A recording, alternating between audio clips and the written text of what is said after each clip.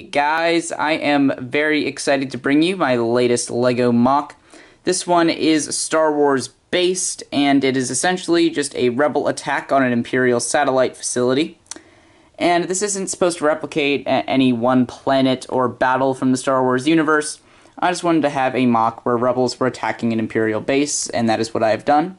So over on the right side of the MOC here, there's kind of a forested area, and then transitions into a bit of just a kind of a tiny little grassy area, and then it transitions into a desert or a beach, and the Imperial base is over there, which I will show you more of in a minute.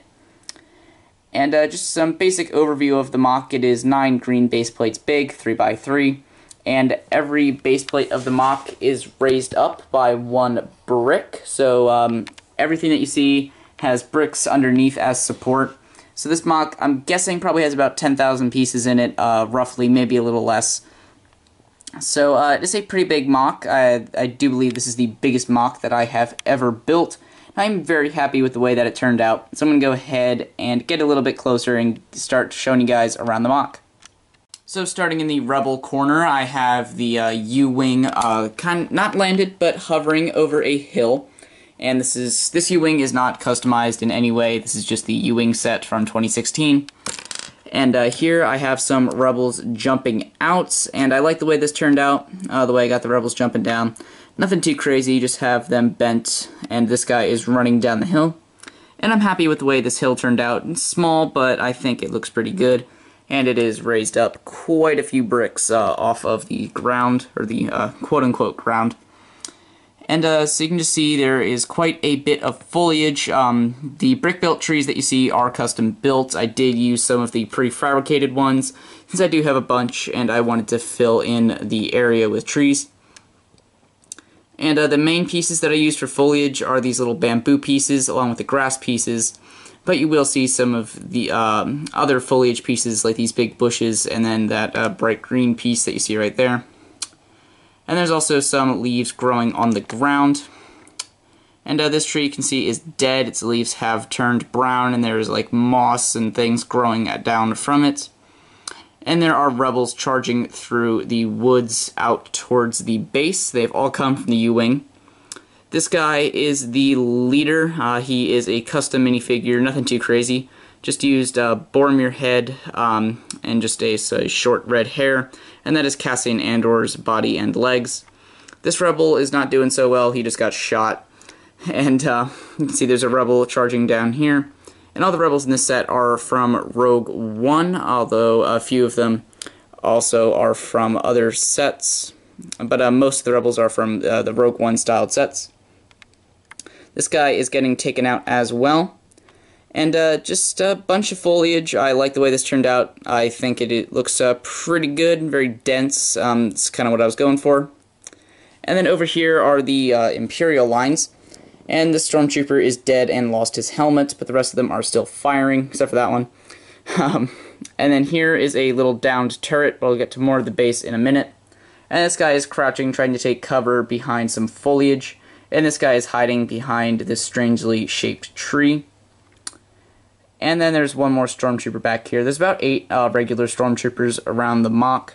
And that's really it for the forest section. Nothing too crazy going on, although I did forget to point out this downed tree that the rebels are using as cover. I'm happy with the way that turned out. Thing looks pretty good. Then there are some rebels going on kind of like a diagonal attack, attacking more of the base, whereas these rebels are trying to take out just the Stormtrooper guard and then moving towards the hangar area. And the rest of the rebel lines are over here in the desert, or, yeah, I guess it's supposed to be a desert. I'm not really sure what I was going for. Just a sandy area. It could be a desert or a beach. But there are 2 speeder bikes right there. This one is obviously getting blown up, and the Rhodian is going flying through the fire. Very happy with the way this crash speeder turned out. I think it looks great. And then the speeder is just flying through the desert, advancing towards the base. And then there is an Imperial hover tank, which has taken out that speeder and is also shooting towards that speeder. Just use some spring-loaded shooters sticking out of the main cannon right there. But there are some rebel jet troopers. This guy is firing a grenade launcher, hoping to take down this tank and save the remaining speeder. And this guy's flying towards the base, hoping to take out some of the stormtroopers guarding inside. And that is really it for the outside area. I'm very happy with the way it turned out. I think it looks pretty cool.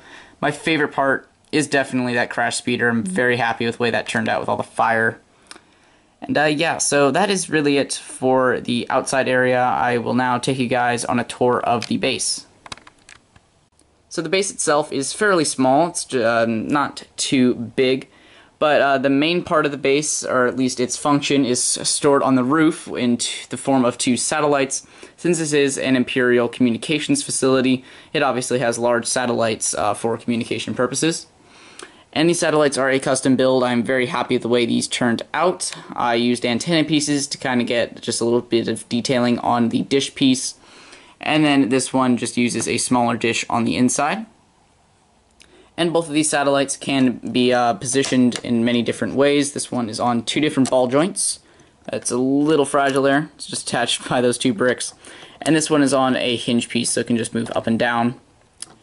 And then there's a little control center right here, but this technician is working. And there's just a simple guardrail making sure that nobody falls off or gets too close to the satellite equipment.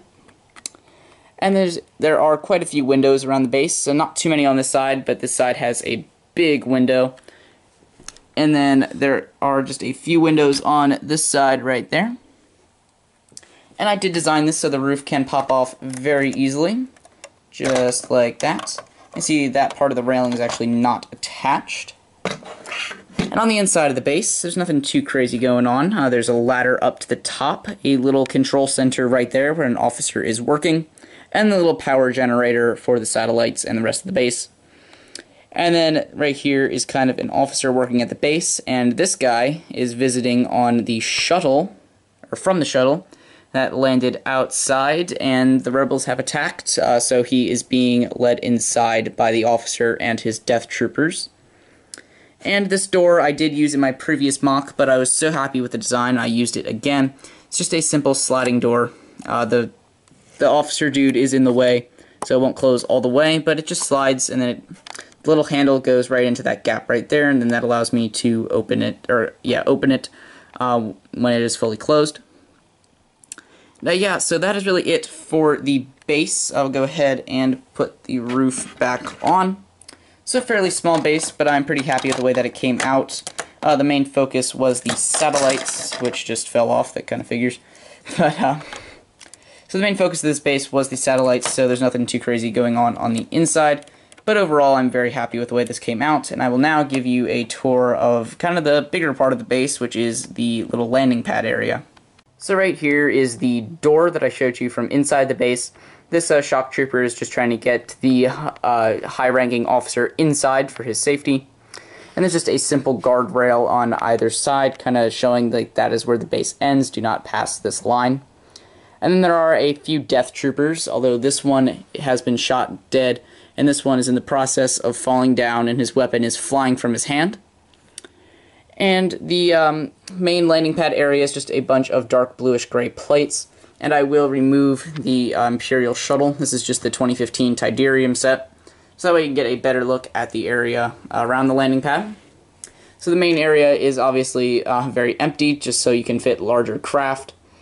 And then over on this side, there's just some storage crates and then a canister, possibly containing fuel, and a few ropes just preventing people from getting in and stealing the supplies, and also keeping supplies from being knocked out. And then right here is a tiny little armory. Weapons can be clipped onto the side like that. But since there's obviously a battle going on right now, almost all the weapons are in use, and that is the Stormtrooper commander right there firing from the safety of cover. And there's 2 more Stormtroopers reinforcing the troops outside. And then this Shadow Trooper is operating a turret. There's an identical one on the other side, which I will show you since it is a bit easier to see. And then here is the rest of the Death Trooper squad. And then here is the little turret build. I do have a tutorial for a similar version of this turret up on my channel. And this Shadow Trooper has turned away from his turret to help join the fight. And this turret can rotate just like this, so you can fire at a wide range of enemies. And then it also just has a bit of a sidewall going on to protect the rest of the base. And then here is the main gate to enter the landing pad if you are not on an aircraft. And here is the little control station to operate this gate.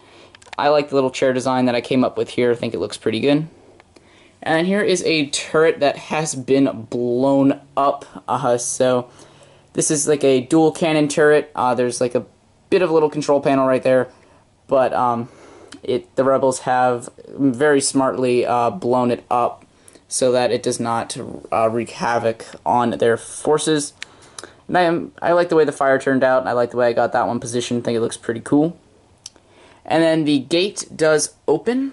So you just flip that back, flip that one back that way, and then it opens just like this. Just have to push this back from the edge of the table a little bit so I can get that to open all the way. And then you can bring in like a hover tank or something, which is probably what is usually stored in this area. So this can then just close up like that. And that is really it for the base. I'll go ahead and put the Imperial shuttle back right in there. And I think that will do it for the MOC. I'll go ahead and give you guys just a last aerial view of it. So that is the MOC. Thank you guys so much for watching. I hope you enjoyed the video. Please leave your thoughts on this MOC by leaving a comment down below. And if you enjoyed this video, definitely click that like button. It really means a lot. And if you want to see more MOCs from me, definitely click that subscribe button and turn on notifications so that you never miss when I upload a new MOC video. And once again, thank you guys so much for watching this video. I had a lot of fun making this MOC, and I hope you guys enjoyed. And that'll be it from me today, guys. Thank you so much for watching. Bye.